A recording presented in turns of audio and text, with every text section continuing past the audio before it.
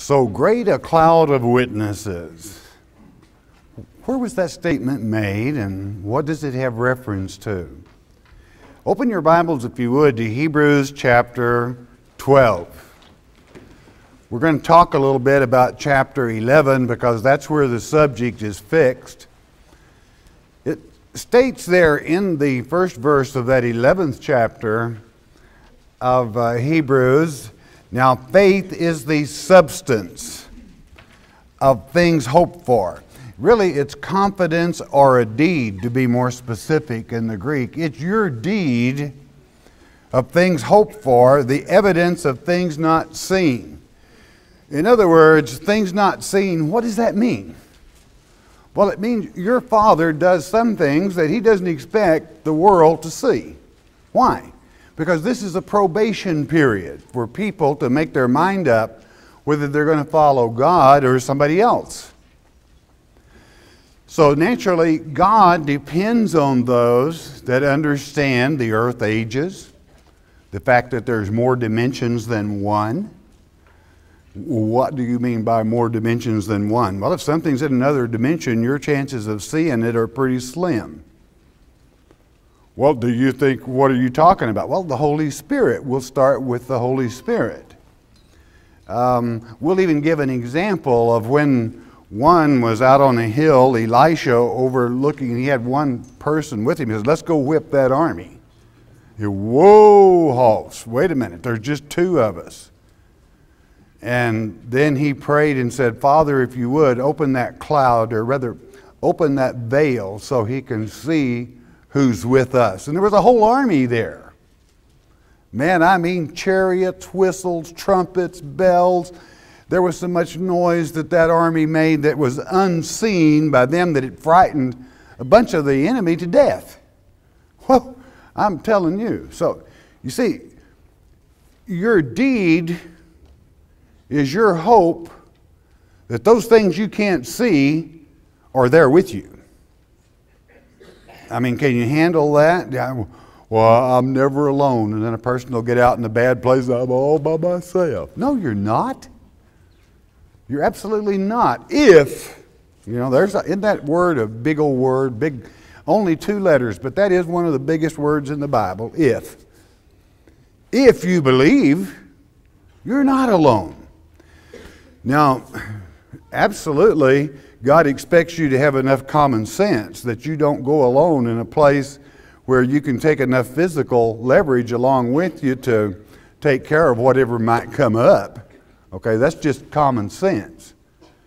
But you see, we're not warring in these end times against flesh and blood only. We're warring against other powers, as it is written in Ephesians chapter 6. Well, can I see those powers on high? Not with flesh eyes you can't. Have you got spiritual eyes? That's eyes to see. To see that is hoped for. That is to say, to believe it enough that you know it's real. So, sometimes if you think you're all alone, you've got the whole world to... Think about old Elijah. When oh God, they've killed all your prophets and I'm left here all alone. Just take me too. You know, even he, you know, don't ever be that way, because he's given you live in a generation of the fig tree where all these things that were before are a witness to you that you can trust. You can count on Him, whether you can see Him or not. I know all of you have felt Him. If you've felt Him, that should be proof enough to you that He's real. So, what's the big deal in these people that say, if I just could believe, or if I could just be sure? Well, they've never read God's Word. That's all there is to it. There's no excuse. For our Father is always with us. And there is always a great cloud of witnesses that are with us. Well, wow, who were those witnesses? Well, we could start reading there, but we're not. We'd hear about Enoch. I mean, Enoch was such a good prophet, prophesier, he was a teacher. All right? You'll find that documented in the great book of Jude if you need proof of it. He was a prophet. And he was telling them, you better stop messing around with these Nephilim, fallen angels, or God's going to strike you. Well, he was so perfect that God just took him. He transfigured him much as he did Christ. And why? He had faith. He knew that God was there. And then he went on with the long list. Abraham, Sarah. I mean, there's Sarah, 90 years old. And said, you're going to have a baby. She said, she broke out in laughter, and that's why they called the lad Isaac, because it means laughter. You see. But when she realized, I mean, I think probably in her case, she had wanted a child so bad that part of that wasn't doubt. It was happiness. You know, she was glad, you know, because when God stated, she believed. Why? She had faith. And on it goes down through to Moses. How could Moses cross that desert without knowing God was with him? And then end up in the land of Kenites, where Heber had those lovely daughters and had their sheep there, though they were Abraham's children by Keturah, called the Midianites. And he married one of them. They were, again, Abraham's children by Keturah. Genesis 25 documents that for us. But he knew, he had faith. And he would climb that mountain, and there was that cloud again. And finally, in Paul's teachings in this 11th chapter of Hebrews, he said, and there were others, even mothers or women given back their dead. That has to do with Elijah. The fact that Elijah, he that was transfigured also, that left in that whirlwind, didn't die. Had faith to bring, knowing that God would hear him and give life to that mother's child, you know, as a witness to us. So we have all kinds of witnesses, all kinds of proofs to substantiate your deed, whereby you know you're in good hands when you're in God's hands. Because he is with you, and each one of those I mentioned, plus many others written there, are witnesses with you. Witnesses to what? That Christ is Messiah. God is on the throne. And as we in this generation, the generation of the fig tree, of all people that ever needed to be aware of that witness, you should, because you're going to need it. You need that assurance. You need to know you're not alone. And you need to know that a witness who is a witness for God, that is educated and well-founded in the Word of God, is useful to him.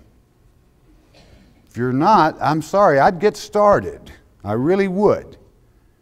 To find out what the Word of God was all about and why it is that some people have eyes to see and some don't. Some have ears to hear. Some don't. They don't understand the Word. In the simplicity in which Christ taught it, the three world ages, to understand the clarity of overcoming in this earth age. It's so easy putting on his yoke, because the yoke, number one, makes the load easy to bear. He is that yoke, so actually he carries it for you. Or he can do the other way. He can load your wagon down to where you're not going to get ahead in this life. You're going to be kind of a get-by person. Or you could have God's blessings. It's so amazing to me. The choice is so simple. I find it difficult to understand why some people choose to butt their heads against a brick wall when the truth sets you free. You know, what does it set you free to do? Not from, but to do. To be successful, to be somebody, to be helpful to God, to be in that group of witnesses that are able to take forth truth on our brethren that have no truth, on our brethren that don't have the whole picture, that most likely will be deceived, Okay, I want to pick it up in verse 1 of chapter 12. Having said that, so we have the subject fixed, so we know who these witnesses are that are being discussed. Chapter 12, book of Hebrews, Paul teaching it, verse 1. Wherefore, seeing we also are compassed about. Now think about that. Don't read over it. They're all around you. With so great a cloud of witnesses. Well, who is he talking about? We just discussed it. It's in chapter 11. All right? The chapter on faith. That's the witnesses we're talking about. It's written, it's recorded, and they're there. A great cloud of witness. Let us lay aside every weight. That's to say, any clothing or anything that might slow you down. Moffat, I think, even translates it folds, you know. That's why people girded themselves when men wore skirts like some of you ladies do today. And the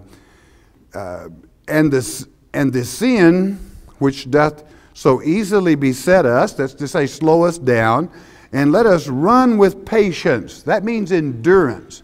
Do you know how you run with endurance? You work out. You exercise.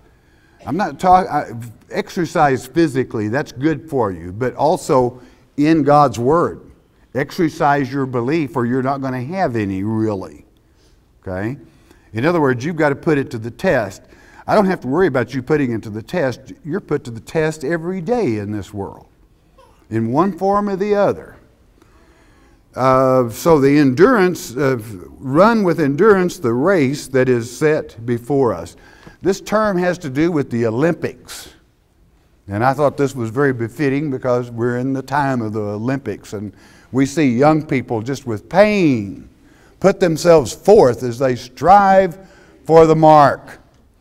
And certainly we ourselves should strive in His Word among those witnesses to be familiar enough that we're a fit hand to do God's work.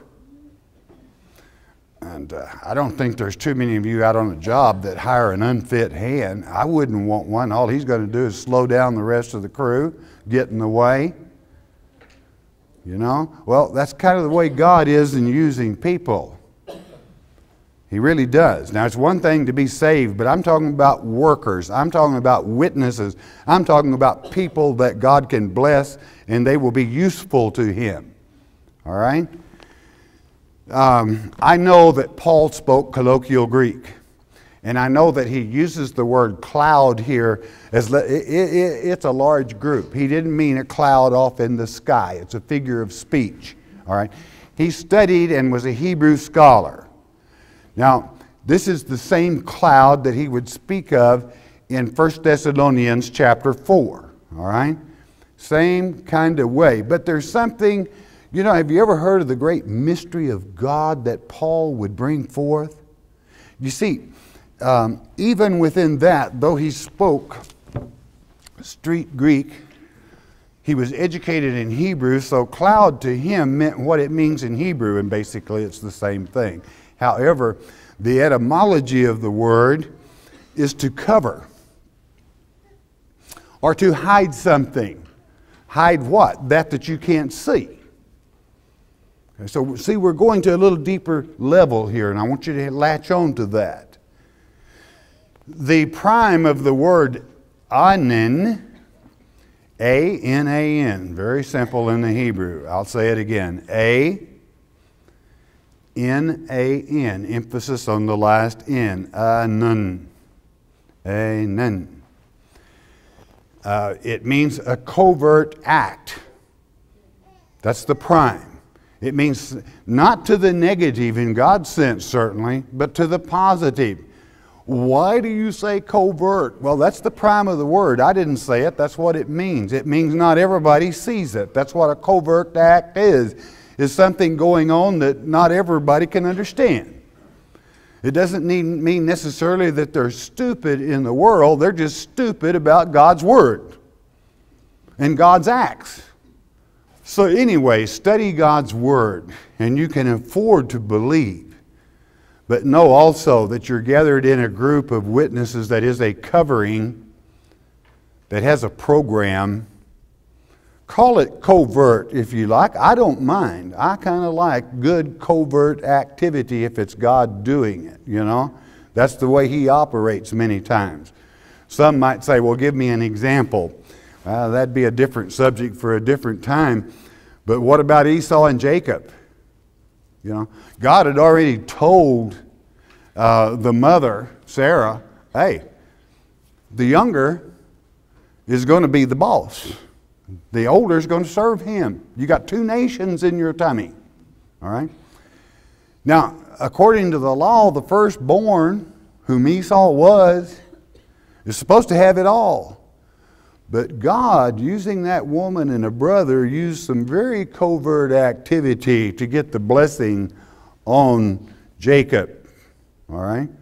Don't ever, you know, a lot of people will say, well, how crooked of those two. Wasn't crooked. God had already said it in Genesis 25 when the act took place in Genesis 27, I believe it was. Yeah, somewhere along. Yeah, that's right. I couldn't be wrong, could I? Possibly, but, you know, that's correct. Okay?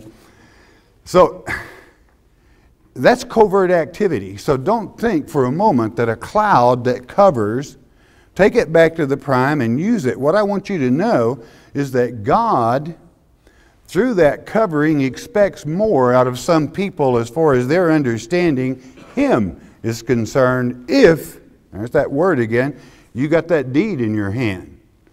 You know, that's your legal right to, and faith gives it to you for those things that are promised in God's Word. Okay? Meaning a deed to them. They're yours. You know you've got a good place there. You know you've got reward there. Your faith is your deed to it. It's your guarantee, your promise from God, and He never lies, that you're going to have it.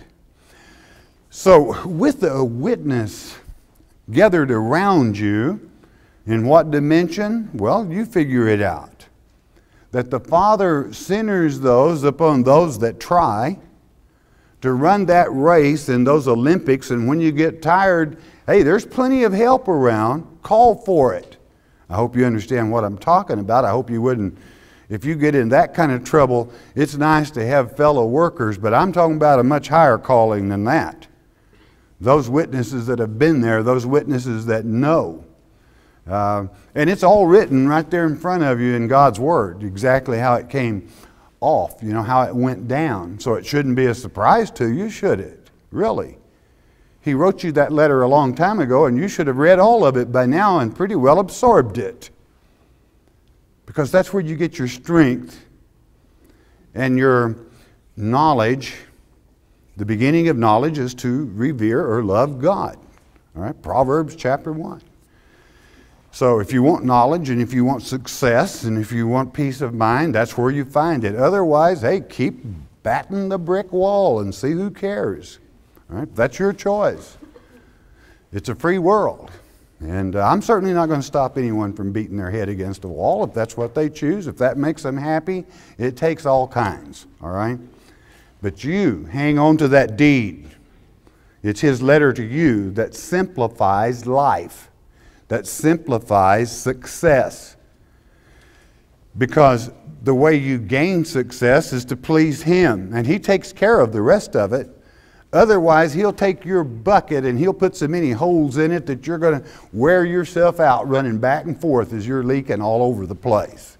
All right? Never getting anything done. It just seems like I can't keep up. Do you know that scriptural? I hope you do. It's Haggai chapter 1. An old man preacher. You know, he taught that a long time ago. So, that deed and those witnesses, though you can't see them, they're there. And they're real. Spiritually, they're with you. That's what he's saying here. Verse 2. Looking unto Jesus, the author and finisher of our faith. Do you want to know who the author of your faith is and who the finisher of it is? It's Jesus. He died so that your sins, though you fall short, could just be scrubbed off and gone, never mentioned again. We all have to have that because none of us are perfect. You get one of these goody-goody two-shoes that says, I'm just so perfect, it's pitiful. It was like a man told me this morning. He said, my wife said I was perfect. She said I was a perfect heel. You know, well, that wasn't the word he used, but it'll do for the time being. You know, we were kidding, of course. You know, but anyway, we're not perfect, and we do fall short. And don't fall out of liking someone because they're not perfect, or you're not going to have any friends. All right? But that's what Jesus did for us, so that on believing upon Him, we can just blot out those sins and not even mention them again. And that's the author, the finisher, and the beginning of your faith. Who for the joy that was set before Him endured. Hey, He could do it. Endured the cross, despising the shame, and is set down at the right hand of the throne of God. Did it say He was dead? No. Is He alive? Of course He is. And He is at the throne of God, sitting on the mercy seat, which is what Satan tried to take away from Him in Ezekiel chapter 28. You've read it, as the king of Tyre. And for that He's sentenced to death. That is to say, Satan, for trying to take that mercy seat. Well, you don't have to worry about Him taking it now. Christ is sitting on it.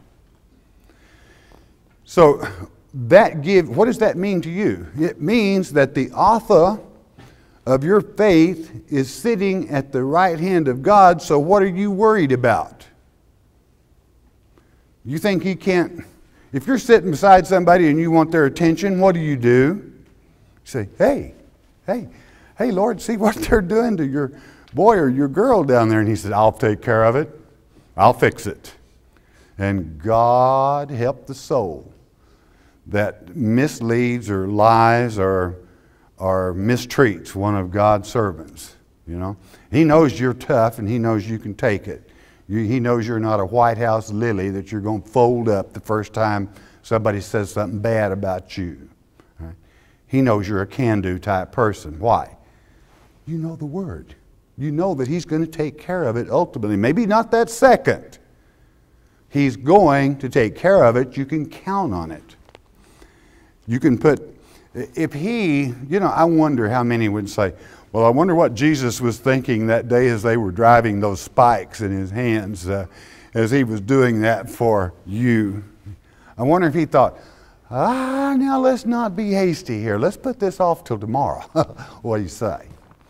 What do you say next time we meet, I'll do it? I'm not quite ready. He didn't do that. I mean, there was one specific time, instant, in time, on that Passover, that it was written that He must become that lamb, and God is always on time. Christ was always on time. That's why He can strengthen your faith to know He's always going to be there for you. He doesn't make idle promises. Okay? He's right there at the throne of God. Do you know something else? That's why in Matthew chapter 18, verse 10, you can rest assured when it says your angel, if you have ears to hear, your angel has God's attention at any time that He needs it. It has His face, is what it says in the Greek, but that's what it means, His attention. What? To help you. Verse 3, for consider Him that endured such contradiction of sinners against Himself. And He was perfect. Man, if you think, look at the contradiction that He pulled, and here you're not perfect. Do you think you're not going to have any? I mean, if you're going to be a wet noodle, you may not have any contradiction. But if you're going to stand for anything, there's going to be some cluck that's going to, that's a nice name, isn't it? You know what a cluck is. That's cluck, cluck, cluck, cluck, cluck, cluck. That's a ratchet jaw, that's going to say something bad about you, because unfortunately we're not perfect. He was.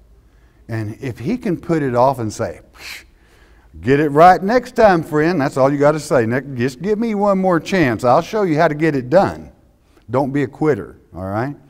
So just wait. I may have messed up, but let me have one more crack at it. I'm a can-do type person. I'll make it, all right? Because if anybody else in this world can, you can.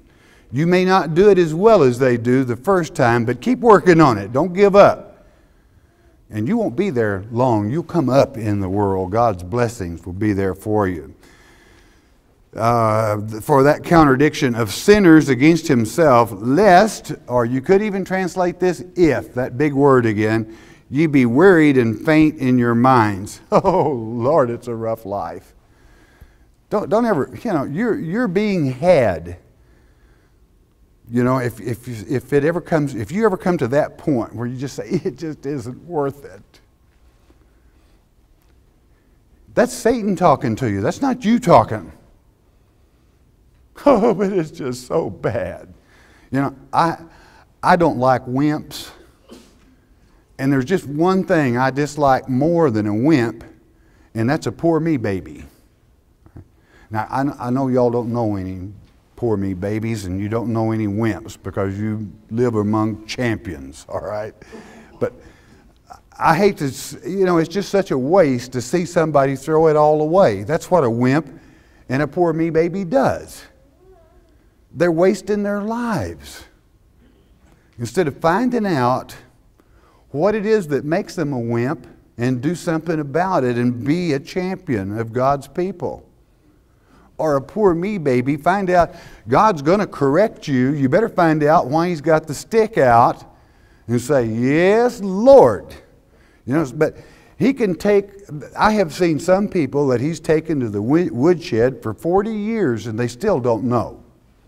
They just get up and crawl back to the woodshed, and then they get up from there and go back, bloodied old head, and go back to doing what they were doing. And God wants them, or He wouldn't keep correcting them. Never faint, all right? I'm speaking spiritually now, all right? 4, ye have not yet resisted unto blood, striving against sin. Now think about that. Christ did.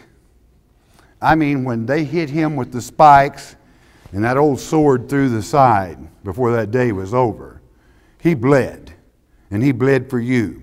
That's the blood that forgives your sins, that washes them white as snow. When you start whimpering and whining, it's really rough. Well, you haven't even started yet. All that's roughing you up is people in the world, and if you're not smarter than they are, well, poor you. You got to learn to use your head. And this is what teaches you how, is God's Word. How to be successful. How to be a can-do type person, okay?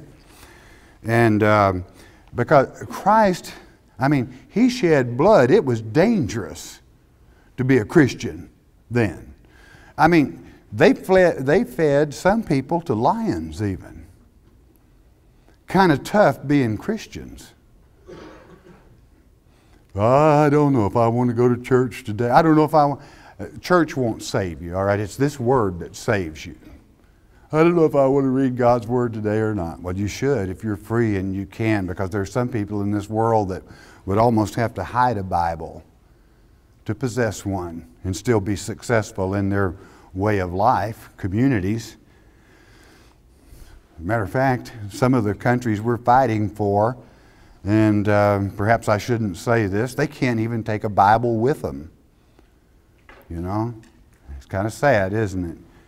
They're willing for our boys and girls to lay their blood down for them, but they don't want their religion there. Don't want Christ there. Well, that's a different story for a different time. Verse 4. We got that. Okay, verse 5. And you have forgotten the exhortation which speaketh unto you as unto children. My son, despise not thou the chastening of the Lord, nor faint when thou art rebuked of Him. If God's, do you know what that means? If God still will rebuke you, you might have had big plans, and man, your airbag got flattened. You were shot right out of the saddle. That might have been God saying, that's not what I told you to do. So don't faint just because, pray about it. Say, Father, where have I gone wrong? Is there something else you want me to do? Because the Lord, my son, despise not thou the chastening of the Lord, nor faint when you're rebuked of Him. 6, for whom the Lord loveth, and let this sink in real good. The witnesses will witness it for you. For whom the Lord loveth, he chasteneth, and scourgeth every son whom he receiveth. There's no gender in that. That means children. So, if God corrects you, it means he still loves you. If he doesn't correct you, and it's just easier and easier for you to go to hell, you know, he's kind of, maybe he said, hey, let him go to the devil until he can get his act together. I can't use him that way. So he just, but as long as God corrects you, you can know that he still loves you, but most sincerely, he also wants you. He needs you. Oh, we'll make it without you if we have to. But he could sure use you, or he would not be talking to you for the fulfillment of his overall plan in this generation of the fig tree. He'd sure like to have you there. So that's why he keeps dealing with us, even when we do fall short. What a cloud of witnesses. Turn with me to the great book of Revelation. We're just going to let our minds absorb perhaps some of what's happening, what's going on. Maybe some of those things we don't see, that our faith gives us the deed to maybe perhaps understand if we exercise our minds just a little bit. Thinking of that cloud and the things not seen, listen to this with that thought foremost in your mind. Chapter 10, great book of Revelation. Chapter 10, the great book of Revelation, verse 1. And I saw another mighty angel come down from heaven, clothed with a cloud. I repeat, he was clothed with a cloud. He was covered with it. That possibly means not everybody could see him. And a rainbow upon his head, and his face was as it were the sun, and his feet as pillars of fire. Boy, this certainly wasn't one of the seven. Okay? We're talking about a much higher official than one of the seven angels. But there he is, he's clothed in a cloud. Again, what does that mean in the Hebrew? Something covered is the prime. Something working, something being done. Verse 2, and he had in his hand a little book open, and he set his right foot upon the sea, and his left foot upon the earth. 3, and he cried with a loud voice, as when a lion roareth. He wasn't one of these sweet talkers, all right? He let it go. And when he had cried, 7 thunders uttered their voices. Not trumpets, not vials, not seals, 7 thunders. 4. And when the 7 thunders had uttered their voices, I was about to write, and I heard a voice from heaven saying unto me, seal up those things which the 7 thunders uttered, and write them not. In other words, they're not written in here. The trumpets are. But what does thunder mean to you? Where does it come? Is thunder harmful? It might scare you sometime, but it isn't the thunder that's dangerous, it's the lightning that caused it. Okay? In other words, if you have to wait till you hear the thunder, what does that mean? Sorry, Charlie, it's too late. Something got the dickens knocked out of it just down the road there a piece. You know? And you're the last one to get the word. So God doesn't want you to learn that way, okay? If you have to learn that way, I'm sorry, it's too late already for you. And that just isn't the case, and that's the message, all right? And we continue on then with verse 5. And the angel which I saw stand upon the sea and upon the earth lifted up his hand to heaven. What's he going to do? 6, and swear by him that liveth forever and ever, who created heaven and the things that therein are, and the earth and the things that therein are, and the sea and the things which are therein, that there should be time no longer. What are we talking about? Time in this dispensation, meaning you're about to face your Maker. Time's running out.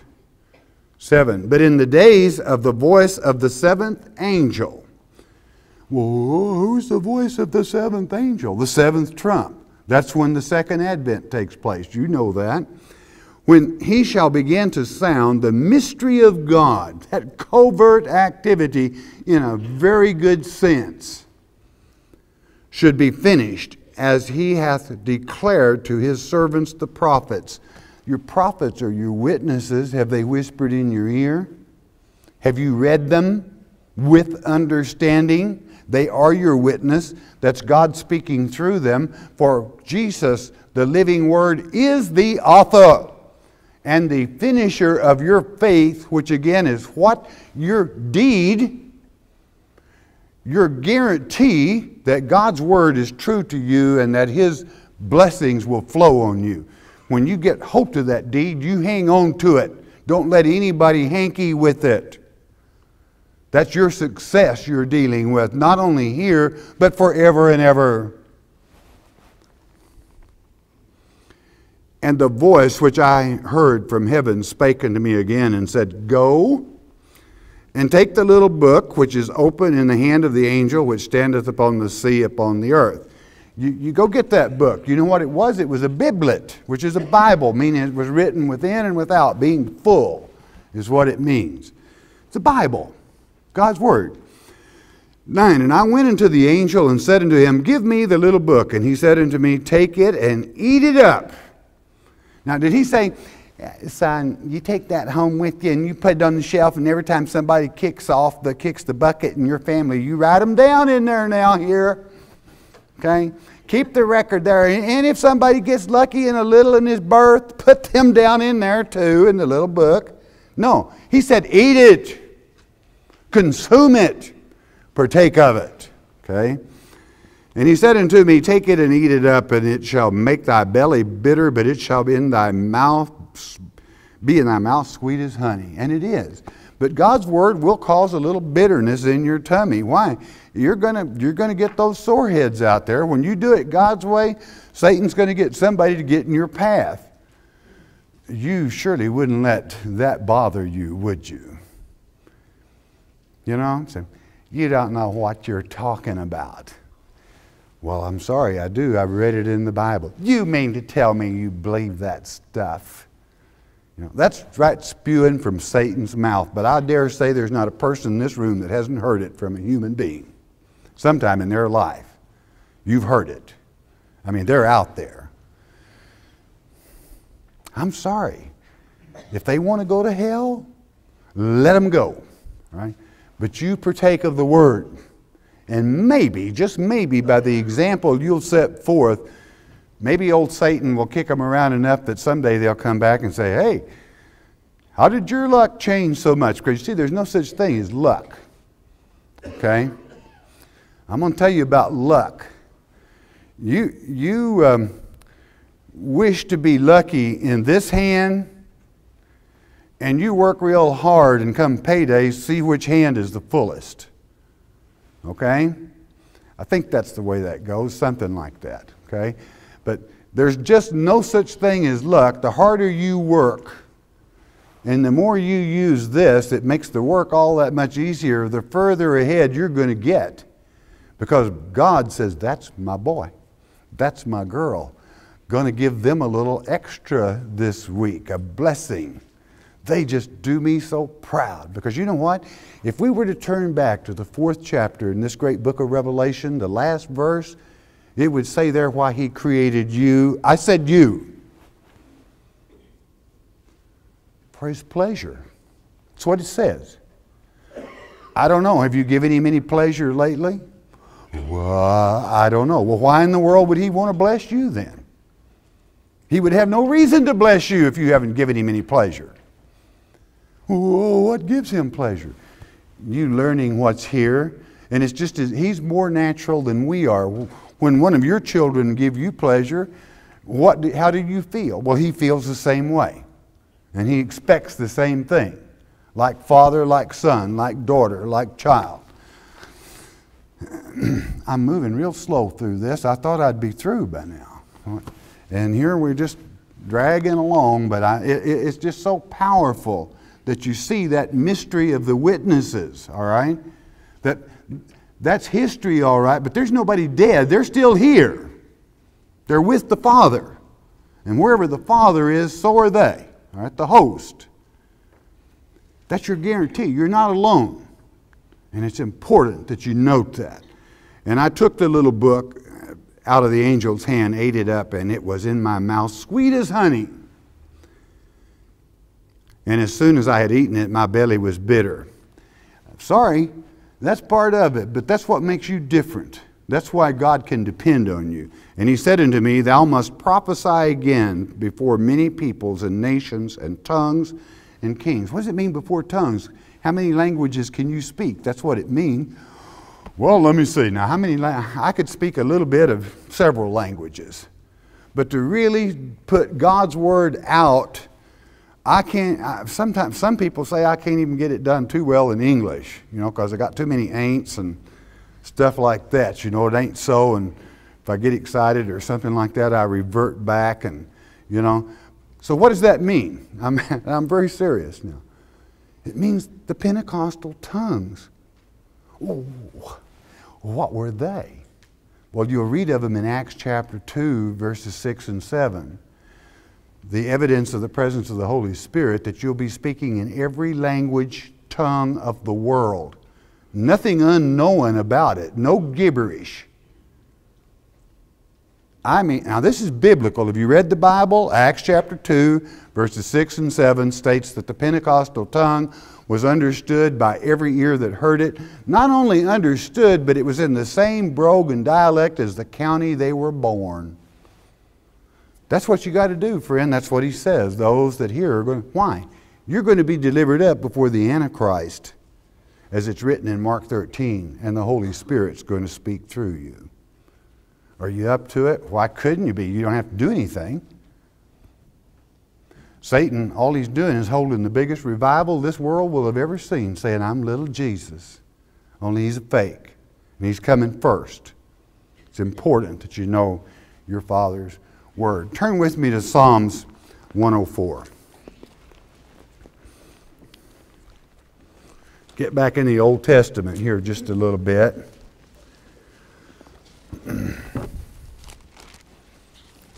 What a cloud of witnesses. Psalms 104, verse 1, and it reads, Bless the Lord, O my soul. O Lord my God, thou art very great. Why? He's your Father. That's why. Thou art clothed with honor and majesty. In other words, everything about you, even your clothing, is honorable. 2, who coverest thyself with light as with a garment.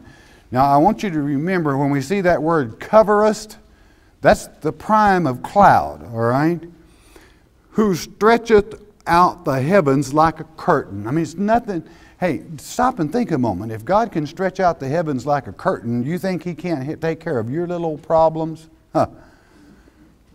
3, who layeth the beams of his chambers in the waters, who maketh the clouds his chariot. He can put his chariot right in a cloud, and you're not going to see anything but a cloud if he so chooses. Who walketh upon the wings of the wind, the ruach, that spirit. Something you can't see. You can't see the wind unless it hits a plant and kind of blows it, or somebody's hair. 4, who maketh his angels spirits, ruach, the wind, his ministers a flaming fire. Now, if we were to have taken that 12th chapter of Hebrews, and we're not going to, the last verse in that chapter stipulates our God is a consuming fire. But it doesn't burn you. It's the touch of the Holy Spirit. It only burns the enemy. It has no effect on you other than His love, His kindness, His understanding, and the simple path that He has placed forth in this control. But each person must make his or her mind up as to how they intend to serve Him or someone else. Why? Because all those that fell away in that first earth age, we don't want them with us in the third. if they can't on their own want to do better. Because we don't want that third earth age, heaven, to be trouble. So how do you arrange that then? You get rid of the troublemakers, all right? It's just like in my cattle, if I go down and buy an old heifer that jumps the fence, she's going to get loaded right back up. Because you know why? Pretty soon all of them are jumping the fence. That old heifer is going to get loaded up. She's going back to the sale barn and she's out of here. Let somebody else worry with her. Or let her be in your hamburger meat the next day, you know. Life is too short to put up with trouble, okay? You don't have to. Use this, all right? But now, I kind of hate to say it, but that's kind of what God intends to do, is to get rid of the troublemakers. So it's important that you try to please Him. Go with me to Exodus chapter 13. Think about clouds. The covering. Exodus is where our children were, God's children were coming out of bondage. And it was all a great example of how He can protect you. And I want to pick up on verse 21 and 22 only. You all know the story at how He took care of them there. I mean, it was a rough old time, but He provided everything. Food, and even shelter. If you listen to this, listen to it. Exodus, that means where they were coming out of Egypt, bondage, to the freedom, promised land. 21 reads, "And the Lord went before them by the day in a pillar of a cloud." He was there, it was hot, and He cooled them with that very shade. Who was in the cloud? God went before them in a pillar of a cloud to lead them the way, and by night in a pillar of fire to give them light, to go by day and night. What does that say to you? Do you think God only is a part-time God? Yeah, it's 4 o'clock. I guess He went home. That's what Elijah said to the Baal priest whenever they couldn't get their God to start the fire on the altar. In the Hebrew, Elijah said, maybe your God took a potty break, you know, to get their attention, okay? So I said that's what the Hebrew states, okay? It's all he said in the English is maybe your God took a break, okay? Now, 22. He took not away the pillar of the cloud by day, nor the pillar of fire by night from before the people. Do you think God doesn't care? I mean, here He's leading them. Turn on over to the 24th chapter of Exodus here. I'm going to pick it up with verse 15. I want you to know we're covered with a great cloud of witnesses, truth, facts that you have a deed to. Verse 15 of Exodus 24. And Moses went up into the mount with a cloud, and a cloud covered the mount. I mean, it might have even been a scary looking cloud to some.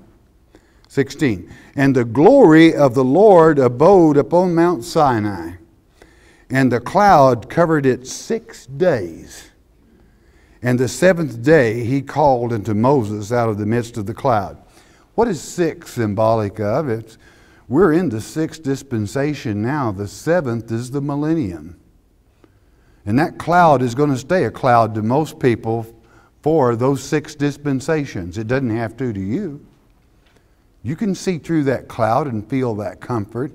On the 7th day, it's going to come out to everyone, and He's going to speak because Christ is returning. Every knee shall bow. 17. And the sight of the glory of the Lord was like devouring fire on the top of the mount in the eyes of the children of Israel. Now that ought to straighten them out. You think it did? Well, let's read on. 18. And Moses went into the midst of the cloud. He went in there. Would you? And gat him up into the mount, and Moses was in the mount 40 days and 40 nights. And you know what happened while he was up there? With God doing all those things for them, you know what the majority did? all the riches that God had gotten for them in Egypt. I mean, gold by the scads. And they took it and melted it down and made a golden calf. And were practicing idol worship before Moses was gone 40 days. What does 40 mean in biblical numerics? Probation. They were on probation. They blew it. He came back down. God made them grind up that golden calf and eat it. They wouldn't eat His word. They wouldn't believe it. So He made them eat the golden calf. Turn with me to Matthew chapter 17. In closing,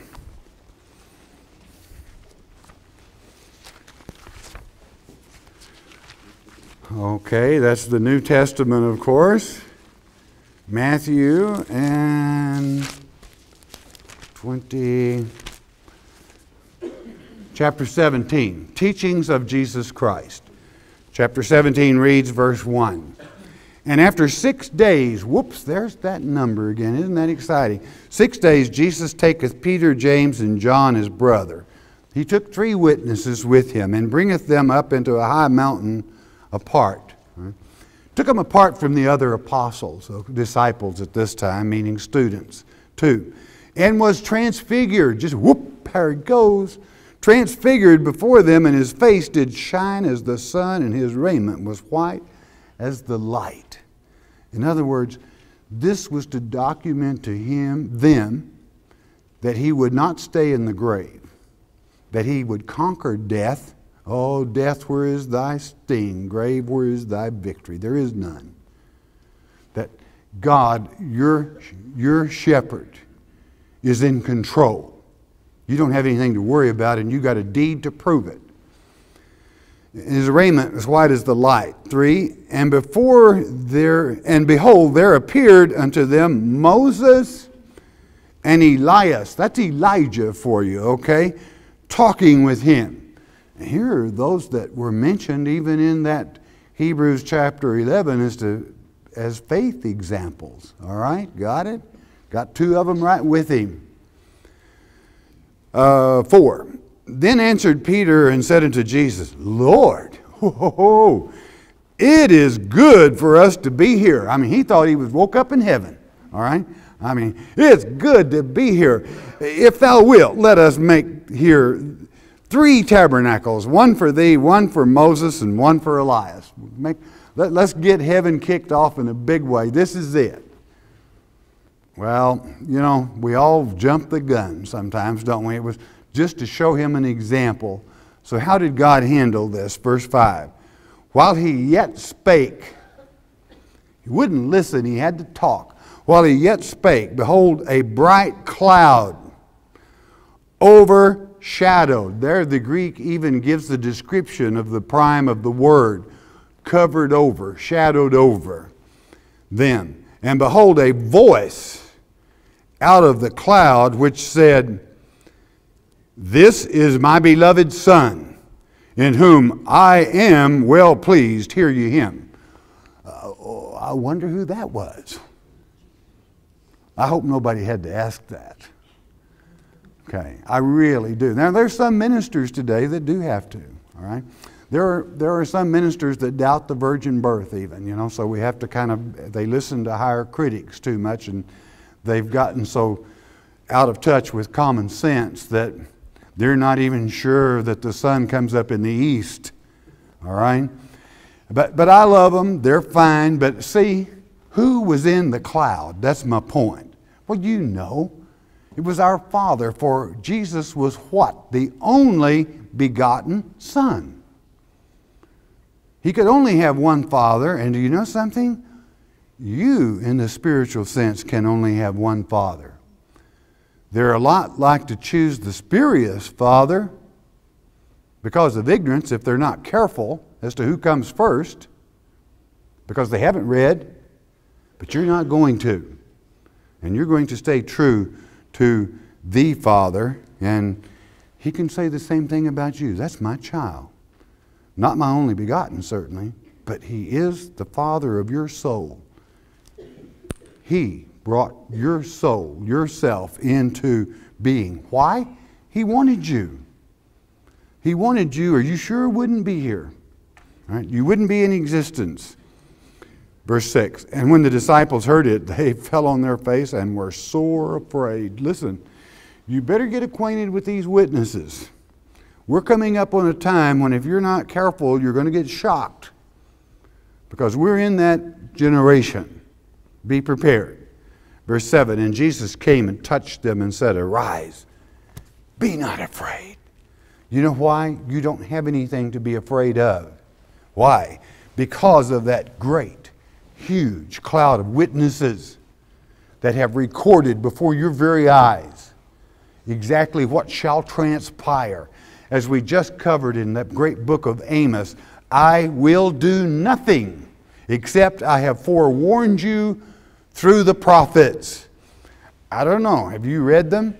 Then you won't have anything to be afraid of, because man only fears the unknown. When you know what's going to happen, then you're more apt to say, hey, bring them home. Come on down. We're ready. All right? Well, make sure you are when you say that, because it could happen for you. All right? What a cloud of witnesses. Do you realize faith, that hope, that deed for things unseen? I'm going to tell you something. Just because you can't see them, if you listen real carefully, sometimes if you're out in prayer in nature itself and you listen real carefully, you might hear them. You may not see them, but you're going to hear them. Just listen carefully. I'm not instructing you to do something outlandish or anything like that. I'm just making the point, they are there. You can count on it. And He loves you. He's in control. These little old nations, as they pop around, and we have such honorable leaders at this time that some of them have trouble with things, but they had to worry, like in wartime, about keeping your lips zipped. It would seem that lips are not what have to be careful to be zipped anymore, be that as it may, but God help us all.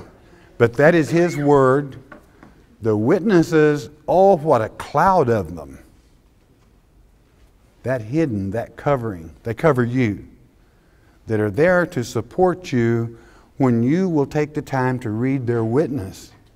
Not a witness until you absorb it. It's just a book. But after you absorb it, it becomes real in your life. And it pleases your Father a lot. Okay, Father, we thank you, Father, for your written word. For that witness, Father. We know who the author is. We know who the finisher is. Take these and use them, Father. Let them be champions, Father, of the people as they take your word forth. Planting seeds, Father, giving hope to the children that are so misled even at this time. We ask it in Yeshua, Jesus' precious name. Amen.